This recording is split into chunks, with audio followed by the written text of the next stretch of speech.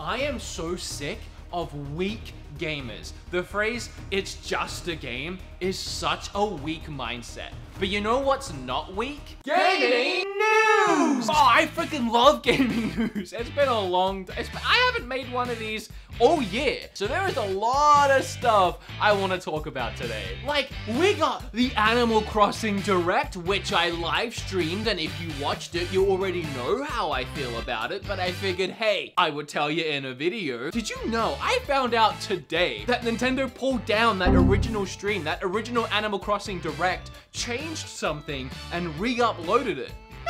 Just hoping we wouldn't notice. As well as that, we have 2 new versions of the Switch launching. Pokemon Home is probably a thing. I still have Stadia collecting dust somewhere in this house. I couldn't find it. I never talked about the Byleth in Smash controversy. Oh, another Fire Emblem character. And then finally, there hasn't been a Nintendo Direct in like 6 months, since September. And I'm not talking about, well, a Luigi's Mansion Direct or an Animal Crossing Direct. I'm talking about a legitimate Direct telling us what's happening with the Switch in 2020. Because we don't know. With so much to talk about and my excitement levels through the freaking roof, I don't have a weak mindset, ninja. I am the strongest mindset possible right now. So with that, I'm just gonna start the video. Let's start with the Animal Crossing Direct. Again, I wasn't gonna talk about it, but there's just been way too many people asking. Again, I streamed the whole thing. I always stream the Directs. Just hit the bell and be notified. I almost fell asleep during it, but that's not the Direct's fault inherently. While it was a very relaxing and calming Direct that was putting me to sleep, I pulled an all-nighter to stay up and actually watch the thing because Nintendo keeps doing their Directs at like 6 AM in the morning, and who is awake at that time? I'm sure not. To be fair though, I did say in the Direct at the start of it, I'm already sold on Animal Crossing, and I know what Animal Crossing was, so I didn't expect there to be any big announcements, any surprises, anything to wow the pants off me. But there was one thing that stood out to me in that Direct that did wake me up and shook me out of my coma. They announced that, it wasn't gonna use cloud saves. This Nintendo Online service, like, what are we paying for it again? Like a few NES and SNES? Like, someone remind me why I'm paying this money. One of the key features was to have access to cloud saves, so that if something happened to my Switch or your Switch, our saves would be uploaded to the cloud, we could buy a new Switch and download them. And a game like Animal Crossing is the kind of game where you do not want to look, like, cause it's almost, I would be done. See you later. And apparently, Animal Crossing won't utilize this cloud save feature that we have, that we pay for, and there was no reason given. Rather, Nintendo said during the Direct, you get one. You get one time if you lose your save because your Switch is stolen or damaged or whatever, you can contact us and we'll get you your save back one time. That's so weird. I don't know what the reason is, but Nintendo apparently also don't know what the reason is or how they're gonna rectify this, because when they pulled down the Direct, they re-uploaded it and that part was gone. It just said more information on this is coming. I don't know if that's because they don't know what's going on or because there was such a backlash about it, but it seems kind of disingenuous to just pull it down and re-upload it and say, well, actually, we don't know. More information to come. We never said.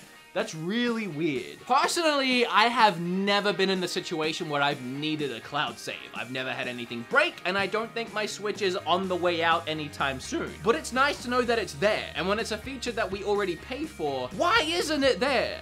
At least tell us why. But the game is releasing very soon. It's within a month, and I am excited, and Kim is like 10 times more excited than me, and let me know if you're excited below. The Pokemon Home is a thing. All right, next. Look, I'll be honest, I don't care. I don't care about taking my Pokemon from one game and putting them in another game. That's just me. It's definitely a cool feature to have. You download it onto your Switch. You can take your Pokemon from Pokemon Go or Let's Go Pikachu and Eevee, and you can put them in a Sword and Shield, for example. And it is a really cool way of getting some of these Pokemon that weren't in Pokemon Sword and Shield into Pokemon Sword and Shield. And I downloaded the app, I did check it out, and they did give me a few free Pokemon. It was like, it was just sat there in the box already, and I put him into my Sword and Shield, and there he was. Cool. The only thing I feel weird about is if you want access to a lot of the real good features, you gotta pay for them, like a subscription thing.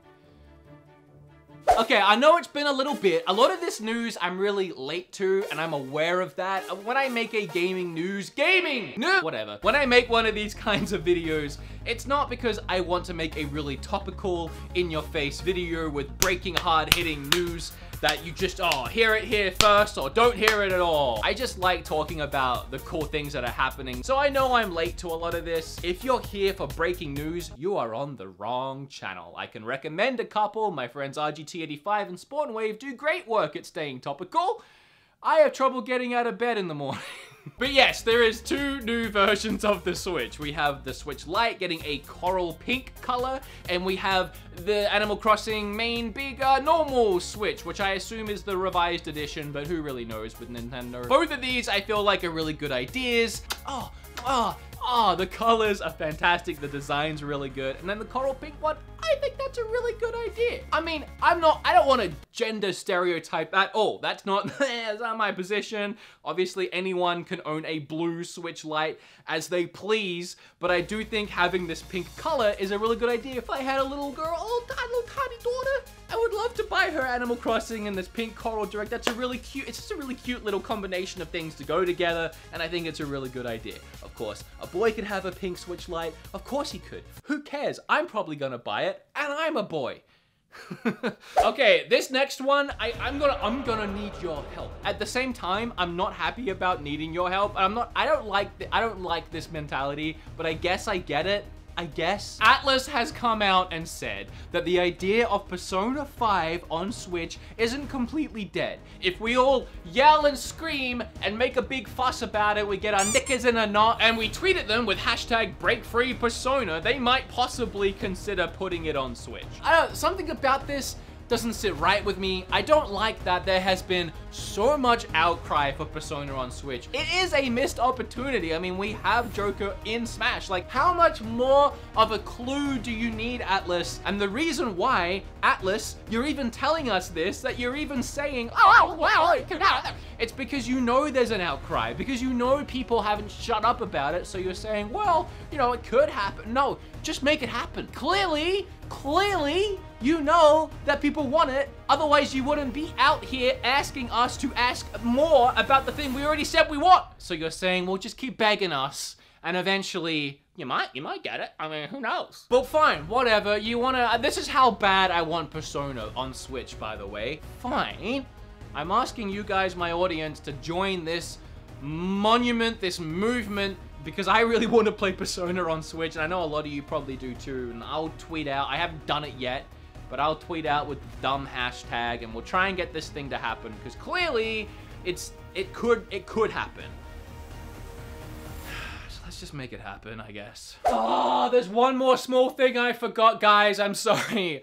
This is how late I am to talking about so many things. I'm gonna try and do more of these videos if you like them. I don't know if you like them. If only there was a way to tell me you like them. I never talked about Byleth being in Smash. I actually did make a whole little skit video, which I was gonna just upload to my channel, but it was only like 1.5 minutes long, and I felt like that would be weird, so I just put it on Twitter. It was essentially just a little sarcastic joke. It speaks for itself. Just go and watch it. But my actual feelings on Byleth being in Smash was cool. I mean, I didn't really care. The thing that I thought was weird is that they saved it until last. People paid for this 5 set of characters in advance. A lot of people already are burnt out on Fire Emblem characters. You had a lot of really great, cool, unique characters in the first 5. Maybe take one of those and put them at the end. But it is what it is. They put Byleth out last. And again, for me, I actually liked it. I thought it was good idea thing. The only Fire Emblem we have on Switch is Fire Emblem Three Houses. We have 1 billion Fire Emblem characters in Smash, but none from the only Fire Emblem game that's on Switch. So I saw Byleth go into Smash as inevitable anyway, and I was kind of excited for it, because I really liked Fire Emblem Three Houses. Not only that, Fire Emblem Three Houses is the best-selling Fire Emblem game of all time. And this is something that I feel like y'all forget. Even with Hero, when he came to Smash, y'all forget. We're not the only people in the world that love Smash, believe it or not. USA, America, European countries, English-speaking countries, we all love Smash. I know that. But Smash is also loved, adored, and appreciated in Japan, the country where the game freaking comes from. And guess who loves Fire Emblem? Japan. So getting characters like Hero and Byleth, it's huge for Japan and other countries. Maybe not so much here, maybe not huge, exciting for some, sure. Smash is universally loved. It's a game that no matter where you're from, you can pick up and play. You don't need to speak a language to understand how to fight with Pikachu. It's a game that we can all come together on from all around the world and fight with our favorite Nintendo and Atlas and Square Enix characters now. So just remember, when you don't get your favorite character, someone else might have. And it turns out, Byleth is really fun to play with and has become my new main. I actually really like him. He's got so much variety, his down B is epic. Anyway, that's my thoughts on Byleth, and I know I could be wrong, but it's just my opinion. Too many things. I tried to talk about too many things. Okay. The Nintendo Direct situation. Here's the dealio, guys, and I talked about this like 6 months ago, maybe, something like that, and people, people. I said, like, after the last Direct, I was like, guys, cool, it was great, it was fun, it was fresh, it was exciting, but we know nothing about 2020, and we're gonna get to the point eventually when we still know nothing about 2020. And a lot of people use the argument or used Animal Crossing as, Animal Crossing. Okay, I get it. Animal Crossing. Cool. Fantastic. I'm excited. Kim's excited. You're excited. Your mom's excited. People are excited for Animal Crossing. Not everyone. I mean, I feel like Animal Crossing is pretty much got a decent split down the Nintendo audience where half of us adore it and love it. The other half of us just don't care. Like, I feel like there's not much of a middle ground here with Animal Crossing. It's just one of those games where you either love it or you don't. Let's say you're in the other half where you don't care. What do you have this year?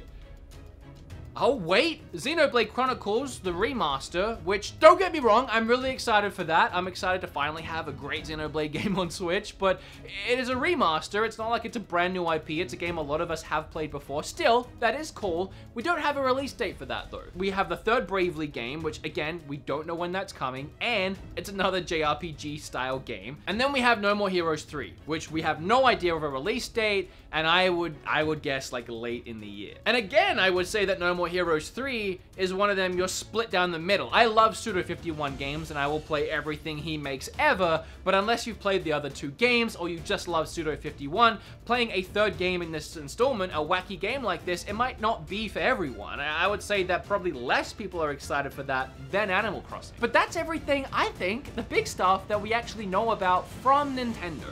I'm not talking Persona 5 Scramble, a spin-off Persona game from Atlas. I'm not talking about whatever wacky game you can think about right now that you're excited for. I'm just talking about things that Nintendo have said they are doing this year. Things that Nintendo is working on. And I said, like 6 months ago, cool, but once Animal Crossing launches, what then? And that's still where we are now. And Animal Crossing is about to launch within the month. I really hope, Nintendo, that we get a Direct here in the next couple weeks, because we haven't had one in so long. You'd have to think it would be amazing. It would be an awesome, incredible Direct filled with information. What's happening with Zelda? What's happening with Metroid since you scrapped it? What's happening with Bayonetta 3, which we haven't had any updates on since it got a release trailer like 4 years ago. And on top of that, what else are you working on? Because Bayonetta technically isn't Nintendo.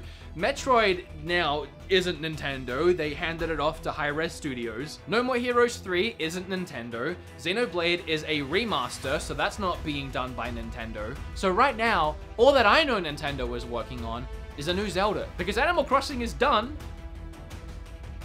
and that's it. It's just a really weird situation to be in, I feel, when we know we're getting all these new generations of systems coming out and Nintendo has just been so quiet. It can mean one of 2 things, in my opinion. One, the good option. Nintendo has all this stuff they've kept quiet. They're really good at keeping secrets, and they're gonna come out with a Direct pretty soon and just wow the pants off everyone, and it's gonna be the coolest, craziest year, or at least compete with the other years, and it's gonna give people a reason to actually buy a Switch still or keep their Switch going into the next generation, or there's nothing. Right now is not the time to be quiet, in my opinion, but it's quiet. And I'm really excited for this year because there has to be big things planned. We should have known about them already, but I'm willing to forgive that to be wowed in the best direct we've ever had. But remember, kids, the phrase, "it's just a game," is a weak mindset. Take every video game with the utmost seriousness, which is why when I play Animal Crossing, I'm gonna be playing it super competitively, and I'm gonna visit every single island I can visit, because every night I sleep is an island I miss visiting. Don't have a weak mindset when it comes to Animal Crossing. All right, whatever. If you like these kind of videos, remember to hit like. If you want to watch more of whatever this channel has become, then you're gonna have to hit flip. I'm exhausted because of all the gaming. Yeah, whatever. All right, bye.